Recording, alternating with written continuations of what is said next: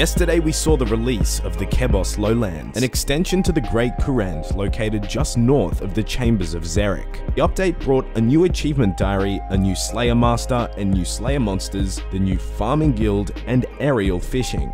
2 new quests were also released for the Lovakenge and the Arceus house. This video will give a brief overview of all of the new updates, the most notable rewards, but I mostly wanted to compare the new gear and changes to the previous best. The new achievement diary covers the entire region of the Great Kurend and the Kebos Lowlands. Completing each tier rewards you with Rada's Blessing, an item worn in the ammunition slot. Most notably, the Elite Blessing offers a +2 prayer bonus, which is higher than any ammunition slot item in the game.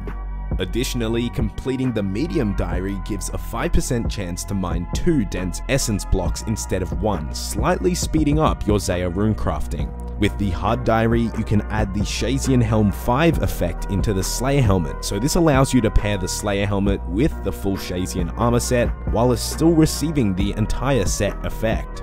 In addition to the +2 prayer bonus with the Elite Diary, you get an increase to 20 Slayer points per task from Konar, who I'll talk about soon, as well as protection in the new Slayer dungeon without having to wear special boots. To claim your reward upon completing, you need to speak to Elise, who is found in the courtyard area of the Kurend castle, and along with the blessing, you'll get the regular XP lamp rewards of up to 50,000 as well. All the way in the northwestern corner of the Great Kurend, a sulfur volcano has spawned, a new area known as Mount Karulam. Here lies a new Slayer dungeon along with Konar, a new level 75 combat Slayer Master. She assigns tasks restricted to a specific area, so instead of just getting black demons, you'd get black demons restricted to the catacombs of Kurend, for example. Her tasks are similar to Duradel's, some in smaller quantities and some in bigger quantities. She rewards 18 Slayer points per task, which is surprisingly higher than Duradel, who gives 15, but lower than the Wilderness Master Christilia, who gives 25 per task.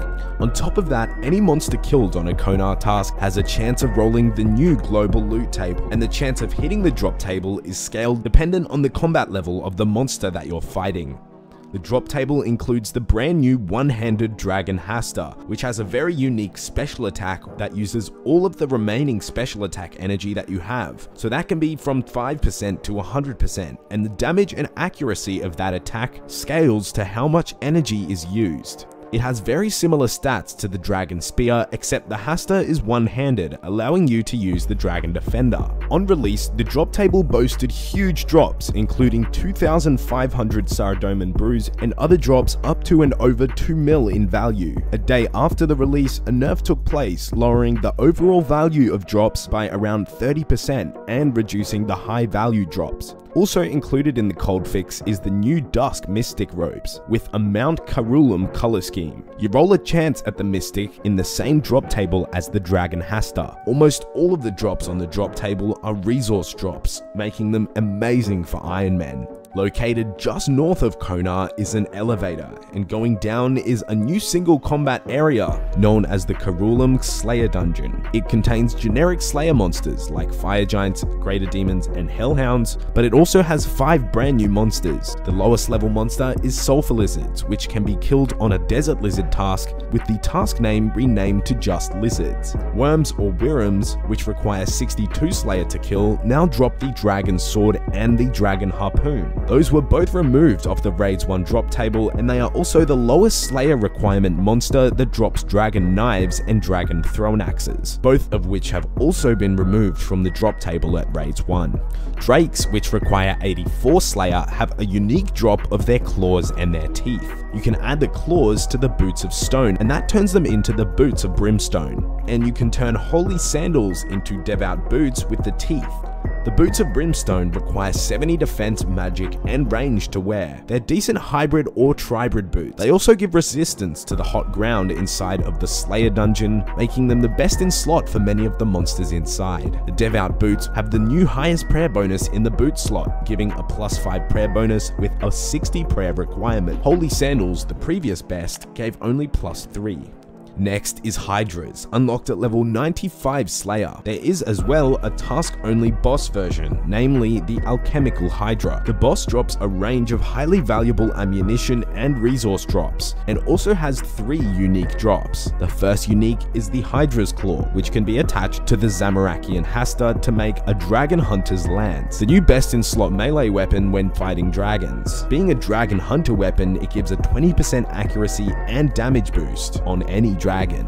The second unique is Hydra Leather, which can be taken to the Lithgren Vault after Dragon Slayer 2 and turned into the Ferocious Gloves. These gloves require 80 attack and defense to wear, and are now the best in slot gloves for melee. Their downside though is they have a negative attack bonus in ranged and magic, and no defensive bonuses either. Their strength bonus, however, is 2 points higher than Barrow's gloves, and the attack bonuses for Stab, Slash, and Crush are all 4 higher.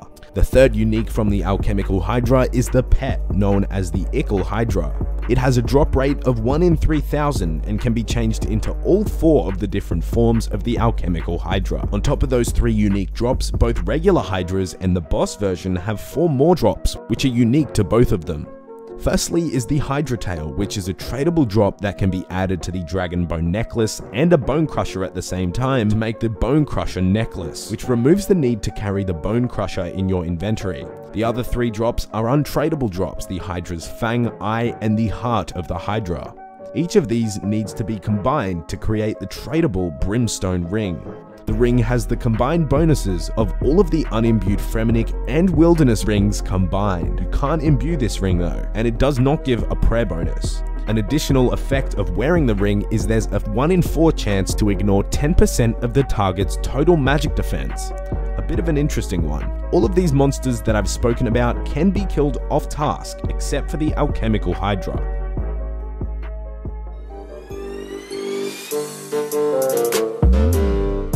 Newly built and maintained by the Hosidius House is the Farming Guild. Using the Skills Necklace, you can teleport right outside, and in order to enter the guild, you need at least 60% Hosidius House favor. Within, there are 3 tiers, each with different farming requirements. In the first tier at 45 farming, you gain access to an additional cactus patch, a bush patch, allotment, and a flower patch. Also inside is the Guildmaster, who gives out farming contracts which can be completed within the farming guild, and you'll be rewarded with seed packs which contain seeds for the unique patches within the guild. With level 64 farming, you can now plant potato cacti at any cactus patch, and you can get cacti seeds from nests or farming contracts, or you can buy them off the Grand Exchange. Similarly, you can now obtain snape grass seeds as well to grow snape grass, and that brought something very notable for Ultimate Iron Men. You can now note your snape grass at a tool leprechaun, making prayer potions so much easier to make. At level 65 farming, you can access tier 2. In here, there's a new tree patch, herb patch, and the brand new Hespori patch and the Anima patch. Hespori seeds are obtained randomly when harvesting other plants or by getting the seed packs from contracts. Upon fully growing, the Hespori patch will turn into a solo demi-boss, and when you kill it, you receive farming XP, a variety of seeds, and a chance at the bottomless compost bucket, which holds up to 10,000 compost. The seeds you get can also include the new White Lily and Anima seeds. White Lily seeds can be planted in any flower patch across RuneScape and will protect any type of allotment around it. The Anima seeds come in 3 different types and can be planted in tier 2 of the Farming Guild in the new Anima patch. As soon as you plant the seed in this patch, you'll get a worldwide benefit for your farming patches for the next 84 hours. Addis seeds create a plant which increases the yield of all the patches in the game. Excellent for herb runs. Iazor seeds lower the chance of disease for any crop in the outer world. And lastly, the Kronos seeds, they give a small chance for any patch to skip a growth state, basically increasing the overall speed of plants and trees. Lastly in the Farming Guild is tier 3, which requires 85 farming to enter. It contains a fruit tree patch, a spirit tree patch, a new redwood patch, and a new Celestrus patch. The Celestrus patch, once fully grown, will give Celestrus wood, which can then be turned into battle staves with a knife and 40 fletching. There are now redwood seeds in Old School, which I'm guessing will cost more than magic seeds and will give more experience when fully grown. They have a huge 106-hour growth time, which is over 4 days. With level 81 farming, you can now grow dragon fruit trees in fruit tree patches, giving the most farming XP out of any fruit tree. You also get the new dragon fruit, which can be made into dragon fruit pies, and they give a +4 boost in fletching. So that's all of the new farming content. Moving into aerial fishing. Right in the center of Lake Mulk is a small island home to a fisherman known as Alri the Angler. To access the area, you can board any of the 3 boats to Mulk Island, and these boats can also be used for slightly faster transportation across Zaya and Kebos. To start fishing at Lake Mulk, you need at least 43 fishing and 35 hunter. You can right-click on Alri to get a bird quickly, but you will need to have your glove slot, weapon, and shield slot fully empty. The pools move around every 7 to 12 seconds, and each time you send your bird, you're guaranteed a catch. To get started, you should first grab the knife in the small house, then grab 1 king worm from the pile in the center, and on each catch, you can use the knife on the fish you get to get stackable fish chunks. Those can be used instead of the king worms as a reward for the bird. With each catch, you'll also have a 1% chance of getting a Mulk pearl. You can then trade with Alri the Angler to exchange them for equipable fishing rods and the fish sack. At this stage, there is no confirmed information about the fish sack. There are rumors of it being cosmetic, but I went through Reddit and found a really old post that talks about introducing the equipable rods and the sack as a suggestion, and it was suggested to hold 108 raw fish that can only be taken out at a bank. In the next few days, someone will unlock it, and I'm actually going to go for one on my Iron Man, but as soon as we find out what exactly it does, I'll pin a comment. You also have a chance of getting the golden tench while fishing. It's a purely cosmetic minnow held in the weapon slot.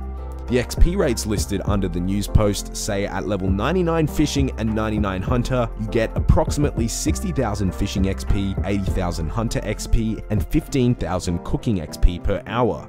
Converting that into EHP or efficient hours played, it totals to be 0.89 hours at level 99, making it by no means a new meta, but perhaps the fishing sack and wearable rods will come in handy. So those are the major updates and everything I wanted to talk about today. What was your favorite update that came with the Kebos Lowlands? Mine was definitely the new Slayer Master and the Slayer monsters. There is a lot of money to be made out there. Anyways guys, leave a like if you enjoyed, thanks for watching, and I'll see you next time.